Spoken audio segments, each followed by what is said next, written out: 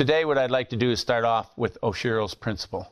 And Oshiros Principle is a mechanism and a procedure and protocol that you can use to help your patients with either chronic or acute pain. Most patients come in the office, they're driven to your office or your facility due to pain. And we want to address the pain because people are interested in events and getting rid of their pain more than they are a process of getting rid of the condition. So with Priority Principle, it was designed by Dr. Oshiro. And Dr. Oshiro is an MD and PhD from Tokyo.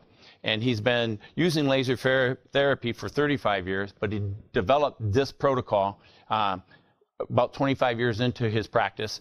He treated 84,000 plus patients, and that was back in 2005. So a wide variety of patients that developed this, and it's pretty sound, and I've been using it ever since I've learned about it. Priority Principle and Oshiros Principle uses the arteries on both sides of the neck, and then it will use across the back of the occipital region. What he shows in his article that he writes is we're trying to stimulate the second and third neurons, the cerebellum, the pons, and the medulla, which actually helps regulate quite a few different control centers. One is blood pressure, the other is endorphins and cephalons, and it uses the descending pathways through the pyramidal and extrapyramidal tract. So his protocol starts off with treating both sides of the neck, and we're treating the carotid arteries, and it's 1 centimeter or 2 centimeters below the mandible on each side. He believes in light pressure.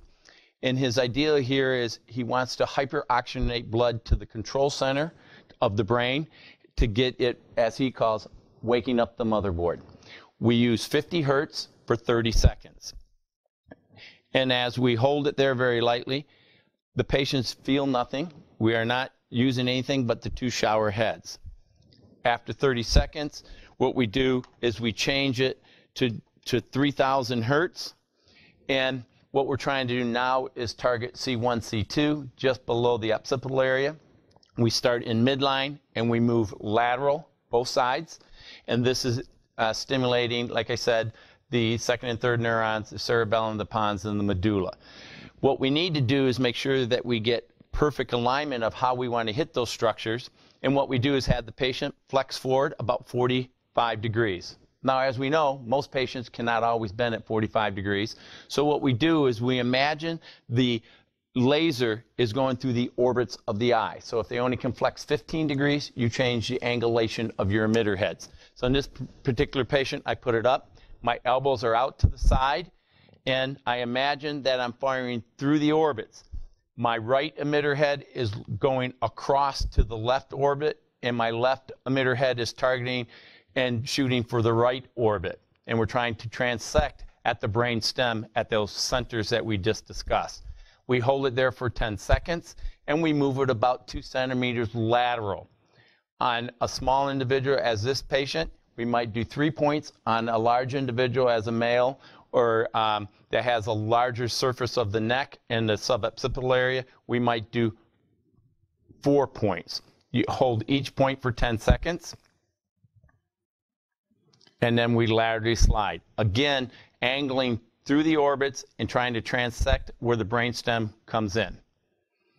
Now, as you see, doing Oshiros Principle takes 30 seconds on each side here and 30 seconds at the base of the occipital area. So a total of 1 minute to do this particular procedure. Again, I like to stress the fact that I use this on every single patient, no matter what entity that I'm treating here in the human body, because I'm systemically releasing the endorphins and cephalons.